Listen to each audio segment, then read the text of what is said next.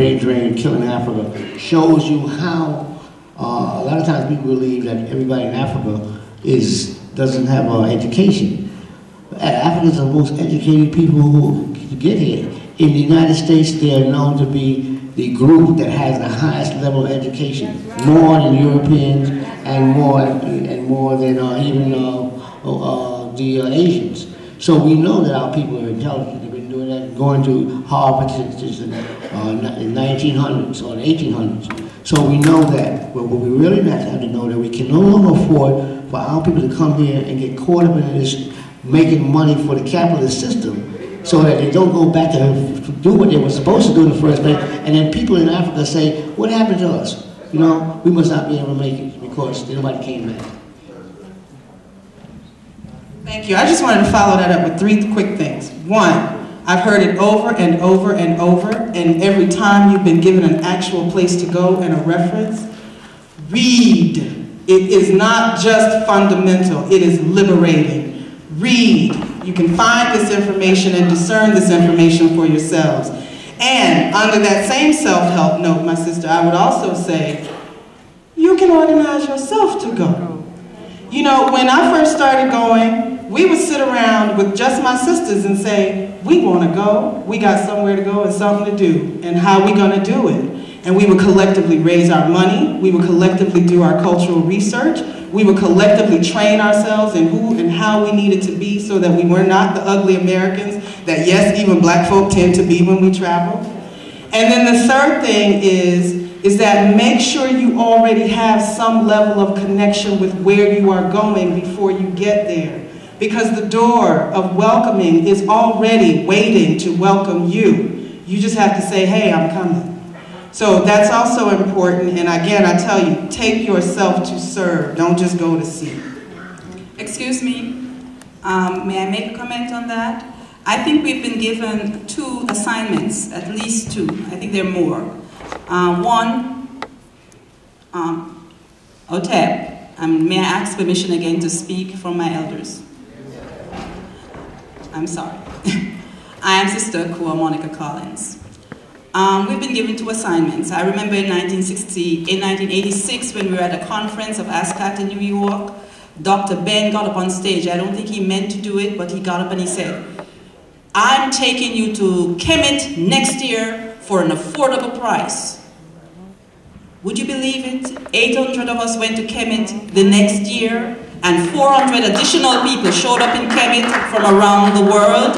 We took 800 as ASCAT. But 400 additional, 1,200 of us plus, arrived in Aswan, Egypt for a conference about this very thing we are speaking. That's almost 20 years ago. We now have an assignment to go to help Zimbabwe. We now have another assignment to go and help Ghana. We have another assignment to go and help Sierra Leone. We have another assignment to go and help there are quite a few crisis areas. All right? So these are our assignments. When are we going to do that?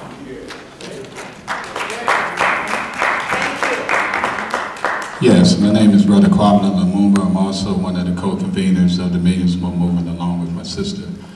I have 3 questions. The first question is directed to any of the panelists. What do you feel about the concept of dual citizenship for African people in the diaspora?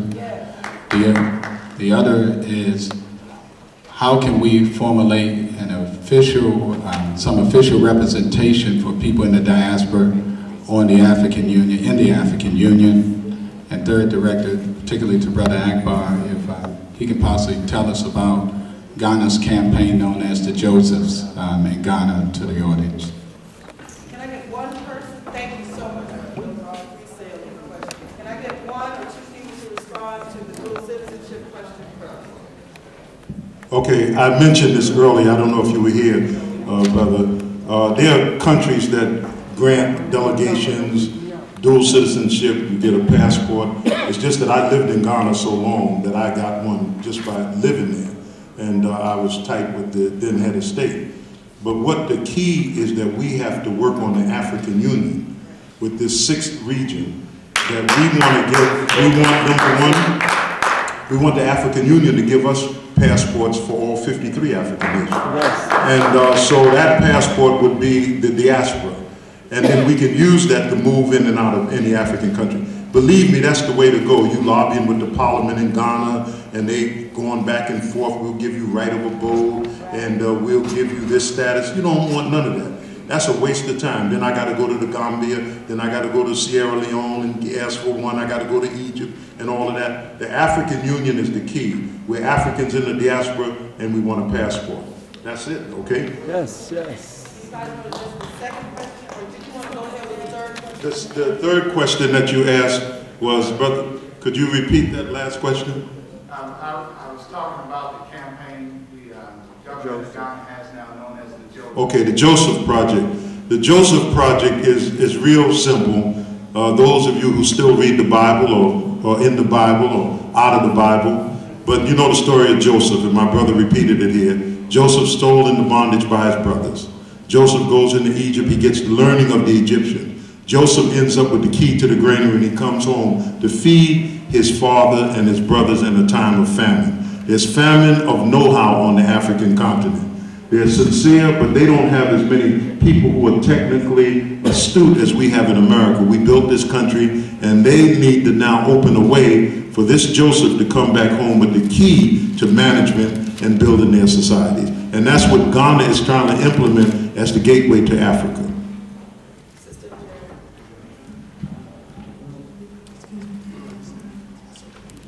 As a part of our reparations demand, and in opposition to homeland security, we have collective security. And in that, as a part of our reparations demand, it should be that if we, as an option, that we want to return to our homeland or whatever a part of Africa that we designate, this should be a part of our reparations demand, is the open invitation as well as a visa or whatever certification that we need. This should be a part of our reparations demand.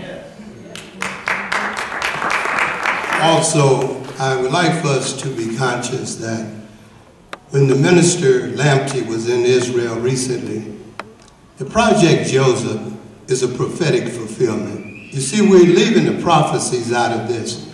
It's not going to be an economic solution. I mean, we've been fighting for economic empowerment and talking about it for years, but where are the results at? So now it's a paradigm shift. We now have spiritual power against all of those different agents on the continent. And this is a beginning. Ghana wants to have her children come back, and her children that want to come back, that's why I stated, those that voluntarily want to return will return. There are many of our people yet not interested in returning to the continent. We have to be honest about that. When I first went to Ghana, West Africa, from Israel, in 1976 on assignment, I was teaching in the Volta region, in the villages, as well as later in Accra and some of the schools and churches. The first question I was asked, does Africa have a God? And they didn't know, like many of us never knew, that from the first chapter in Genesis, you're reading about our beloved continent. It wasn't named after no European. The continent was named by God Almighty, Eden. We are an Edenic people, but they had to change the image of the continent to make us not want to identify with it. But the Joseph Project is a beginning, and we have to support it. There are many of us that want to support it. You can contact us at Soul Vegetarian Restaurant. We have been on the continent for 40 years next year. We also want you to know that Israel is Northeast Africa. That's why they make this political map and they cut Israel off and stop at Egypt. But that doesn't change it, because the boundary lines of the land of Israel, biblical boundary lines, is from the river of Egypt, the Nile, all the way to the Euphrates. The war in Iraq is a war of destabilization. It was announced 3 years ago when the war first began Our anointed spiritual leader, Ben-Ami, called us together in a nation meeting and declared this will be a war of destabilization. And the great fear is the alignment of us. Everyone is looking up in the sky. Mars is aligned with Jupiter. That's not the important alignment. The important alignment is us coming together. This is what they fear, us coming together. Thank you.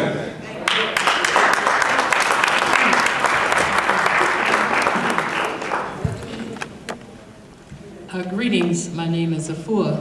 My questions are to three members of the panel, to Professor Jeffries and to Professor Small. They held workshops on Friday in three areas: politics, economics, and culture. My question to you is, which do you place the most importance and why, as it relates to us as African people? Question number two, to the sister on the end sitting next to Professor Jeffries, Mama Jones, I'd like to hear, in your opinion, are our women adequately represented in the struggle, in your opinion? Thank you. Brother Jeffries, you want to take that first Is question? it age before beauty? She made that determination by calling you first. I'll leave it with her. Okay, brothers and sisters. It's good to see you out there. And it's good to have this type of forum. I'm reminded of watching C-SPAN last week with Tavis smiling and Cornell pontificating. So it's good to see Africans taking control and laying out their future.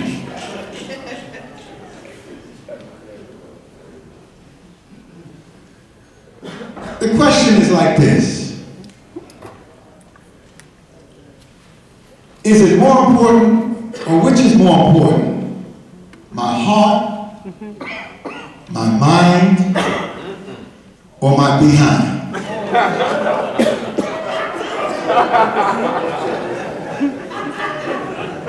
And to be frank, you've got to have them all.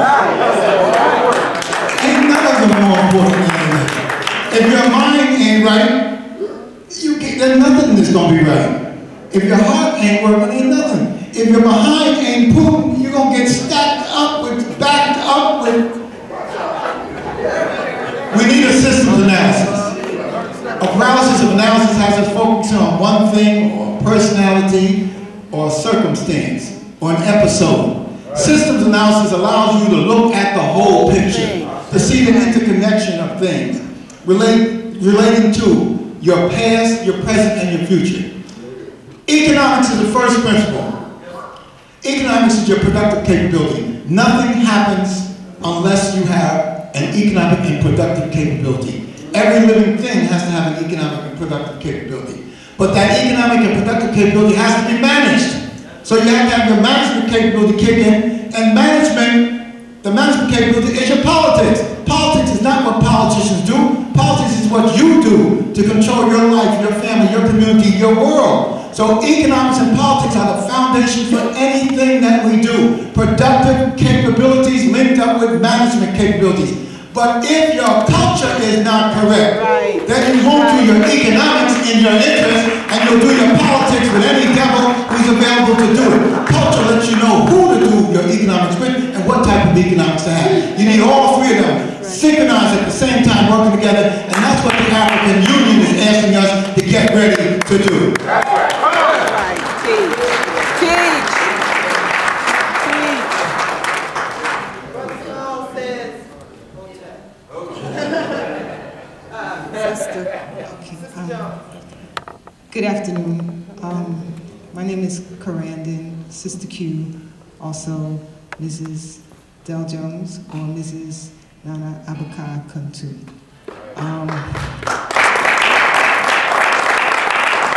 in answering the sister's question, I will be representing myself because I was also asked to represent Babadale.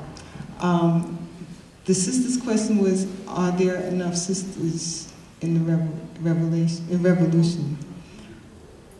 I don't think that we are. I think there are a lot of us here, but we are delegated to the back so that it looks like we're not here. And I think that what we have to recognize is that the revolution is not going to be successful without us coming to the front and taking an active part.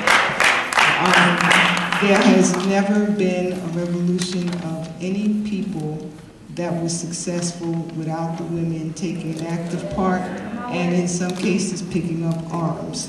So if the sisters think that we could just sit around and let the brothers free us, it's not going to happen.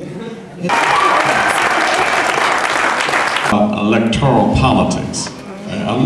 Many of us, myself included, wanted no part of it because that was the system. That's right. So we stayed out of it and we let ancient mamas, Uncle Toms, sellouts get in. Then we would have forums like this and diss them, and they could care less because they still got the power.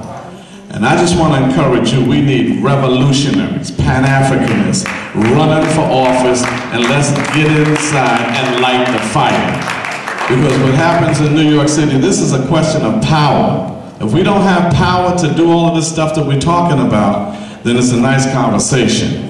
But when I go back to New York City, and I'm in East New York, Brooklyn, if Donald Trump wants to buy some city-owned property in East New York, he has to come and see me because the city council signs off on land. So if you got power, and right now we were able to get, instead of talking about unemployment, I went and confronted the mayor and got $28 million out of our city coffers to deal with black men who are unemployed and brothers and sisters who are formerly incarcerated.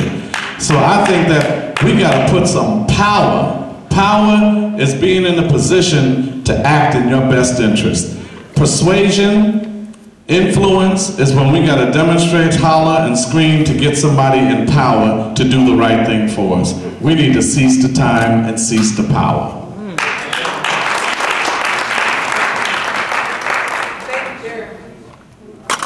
Hello, my name is Maddox Moore. I'm a graduate student here at Clark Atlanta University, getting a master's degree in May in African American Studies, in May.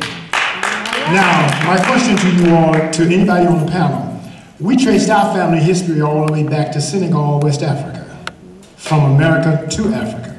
My question to anybody on the panel is, how do we tap into all those people out there in the African American community who are now tracing their histories back to Africa, but have not yet made the connection that they actually need to go back to Africa?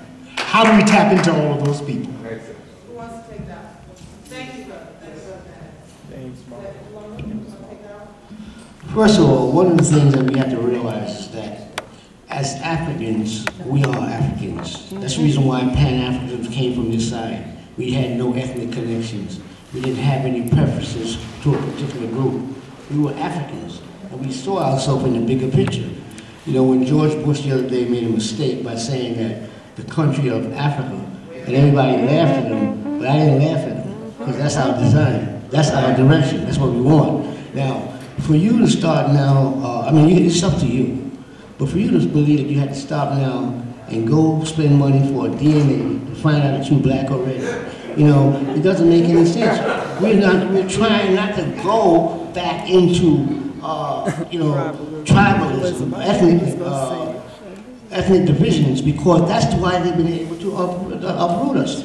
So it's good to know who you are, but in the final analysis, you're an African, and that's what we're trying to build. We're trying to get away from all this other stuff that would mean that we believe that when we hear somebody who is our group, suddenly we take their position and we don't take the position of what's best for the whole continent and the African people as a whole.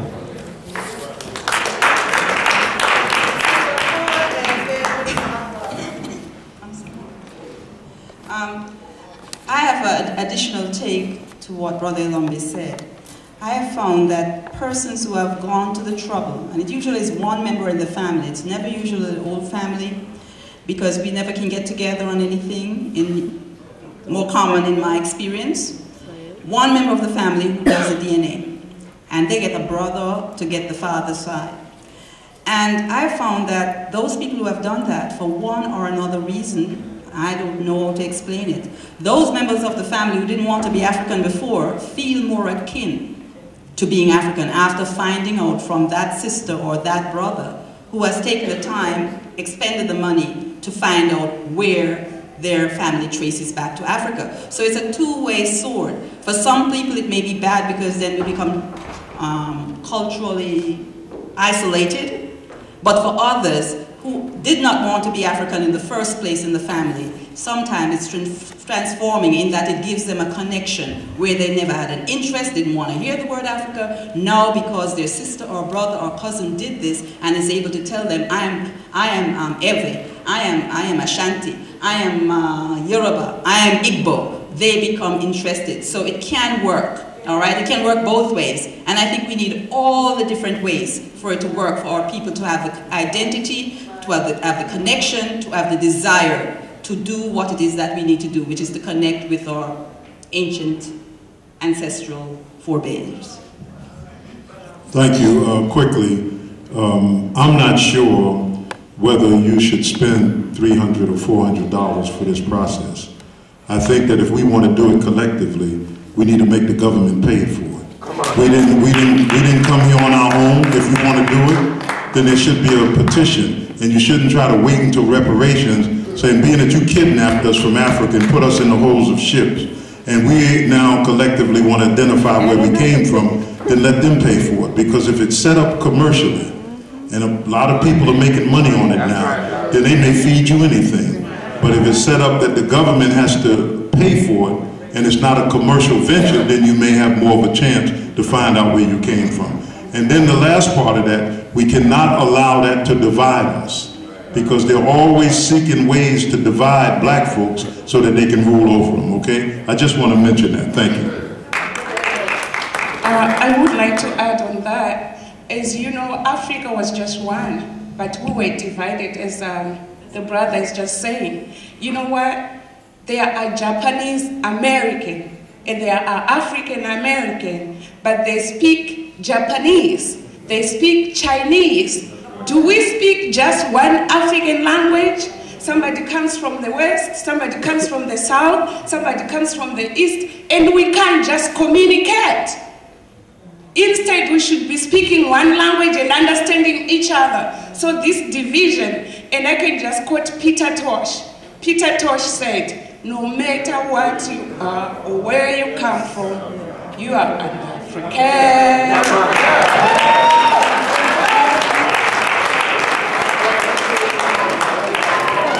First of all, I'd like to honor the panel and the organizer tonight, because if it wasn't for them, we wouldn't be here, and we wouldn't be here and able to ask a couple of questions.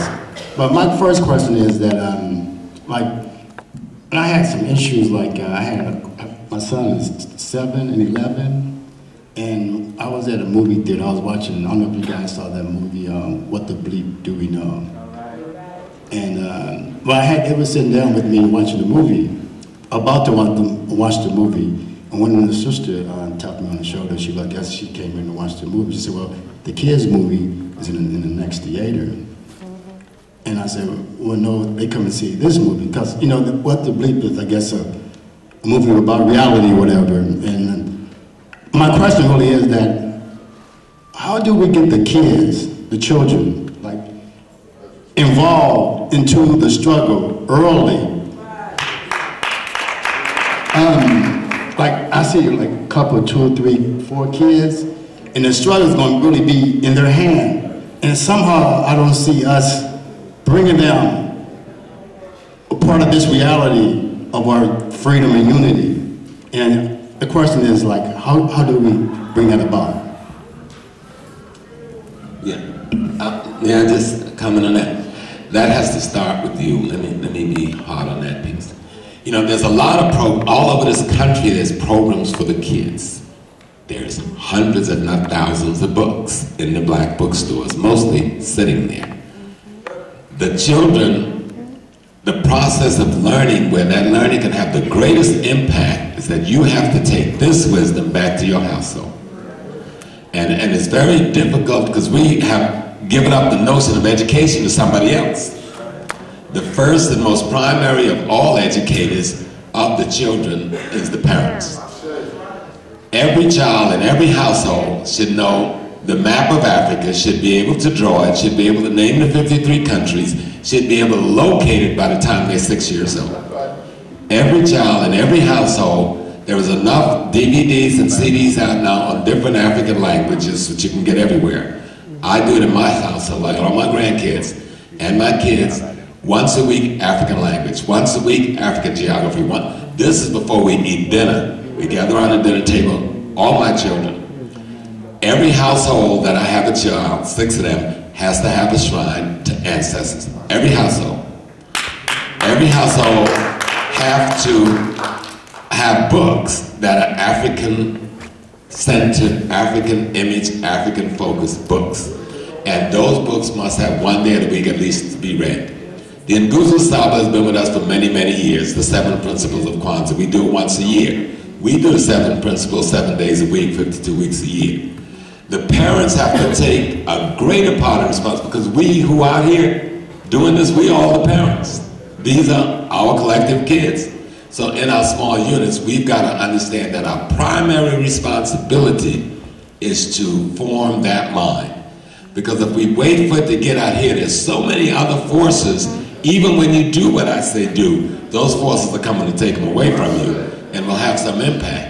But if you can put this education starting from the cradle, you would have a greater opportunity that those children will precede you in struggle and precede you in consciousness.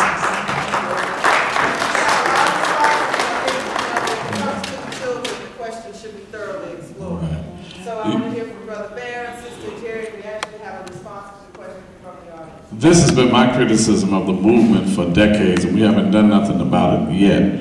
We are boring for the children, because we don't organize anything for them. They're going to sit here and listen to us talk and fall asleep. We don't have a person on point to say, when children come, hook up something that relates to them, so that they don't have to sit in this audience, listen to us. So they're going to be coming because Daddy said so, and they'll do that for a while, but the minute they get a chance to book, they're going to jet. Because we don't focus on them, we don't pay attention to them.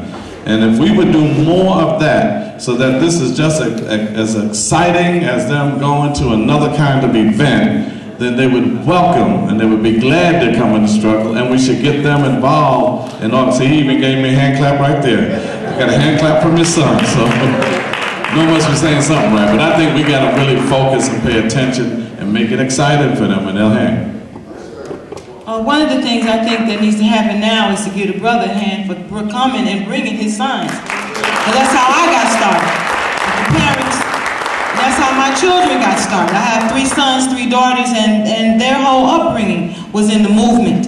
And from there, we started our own school. So right now, one of the things that we Rasta women are doing is we're creating a curriculum that will be collaboration and a unified plan of action of all the different curriculums that can be used in the home, that will be used in, right now they have a home school system, you know, that kind of has replaced our freedom school and independent school system. And so we have to keep those systems, we have to keep supporting those systems so that our children can be in the hands of people that love, that we trust, and that nurture them. So let's give the brother a hand for bringing his sons. Briefly, I would like to make a comment. We've been given the wrong concept of the future in our children. If we do not accept our responsibility and live up to it, there will be no future for our children. See, the European has taught us the children, they are your future. But really, that's deceptive. Because my children are not my future. Because if I had not made the move I made, I don't know what would have happened to my son. I took him out of America when he was 12. He's now teaching school in Israel, in the Israeli schools, as well as our private school. Fluent, Hebrew speaker, very, very sharp. But if I had left him back here with his mother, who did not want to journey to Israel, which I respected, but my son, I took him with me and gave him a future.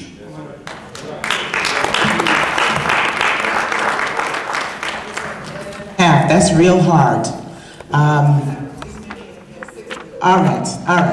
I'm Dr. Oyajide Anibo. You see my sign out in the gallery there for the John Henry Clark Academy of Arts and Sciences, School for Boys. Let's see, I think I'll answer like this. I'm an old soldier, and everything that has been said today, we were saying in 1964, there's absolutely no new thing that has been said here. So that's a comment, I think, on all of us. As to children, we're the only people on the planet, turn this thing loose, brother. We're the only people on the planet who send our children to our enemy to be educated. Yes. Nobody else does it. I lived in Nigeria, where my father's from, for 14 years. And the first thing the white missionaries do from the Sudan Interior Mission and other such places, the first thing they do is build a fence. The second thing they do is get a dog. The third thing they build is a school for their children, and then they build a church. And when their children get to be just about teens, they send them back to white bread land to learn. On the other hand, I was a principal of a teacher training college in Islamized northern Nigeria. At that time, at the end of the year, at the end of the course, we had to send our exams to England to be corrected. Did you hear what I said? And it was like that all over West Africa. We could teach, but only the curriculum that Europeans devised for us. And guess what? We're doing it right here. I don't know if you know it or not, but your children are being taught that Egypt is in the Middle East. So now, my question to you is this. Do you want to educate your children or not? Or you just want to talk about it? If you want to educate your children, then where the schools? Why is it you have money to buy beautiful African garbs, nice cars, big screen television, internet, $100 tennis shoes, but you don't have a school? What you gonna do? What's your plan? We've been saying these exact same things since 1964 and before. So that's the answer to how do you involve the children? How do you involve the children? You involve the children. You teach your own children. Why are you sending your children to your enemy and tell him to teach what you yourself will not do? That's never going to happen. It never has happened, and it never will.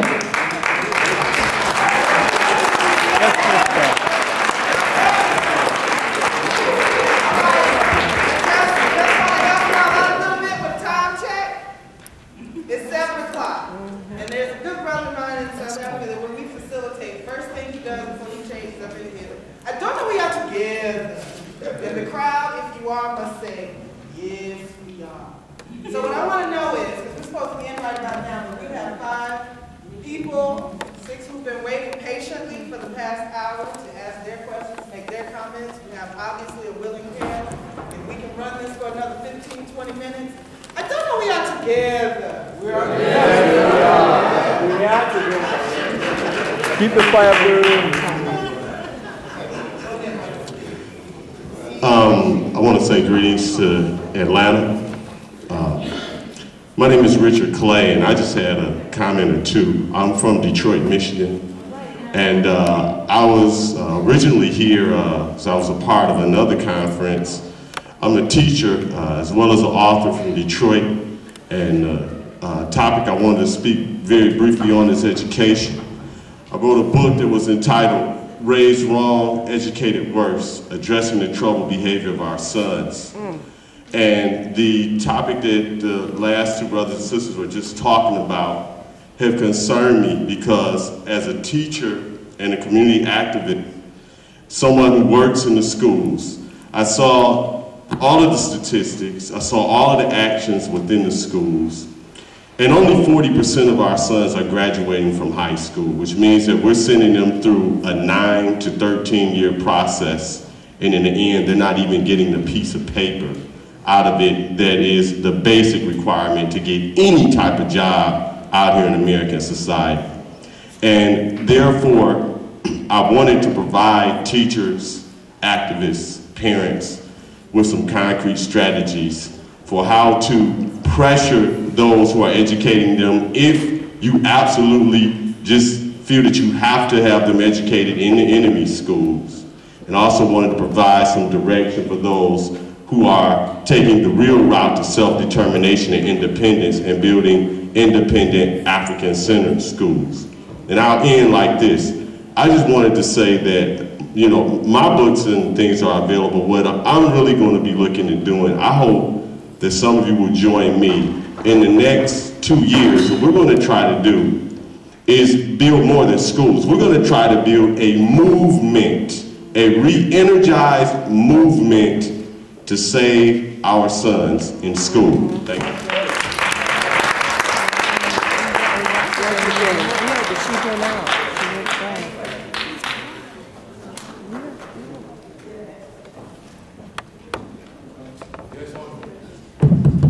Yes, behind the panel, I want to take my time. I've been studying the teaching of the Most High Elijah Muhammad for a good decade. And I was reading the Fall of America and the I say subject of destruction of American education. And I say under that teaching, it was talking about how the wise and the scientists need to check up on that. Because I'm gonna tell you like this, I've been studying the Quran for a long time as well. And many of the prophets was not educated academically, it was more spiritually, and they became independent. And I believe academics is the withholdings of our progress. And to tell you the God's truth, under the unity of states of our world corporation, I'm gonna take my time, excuse me. Under the unity of states of our world corporation, America is a corporation, and under federalism is a count of treason. Under the United States of our world corporation, which is of America, and I believe federalism is treason to the constitutional contract, and I'm gonna just be honest with you, the Patriot Act also as well as say in the Black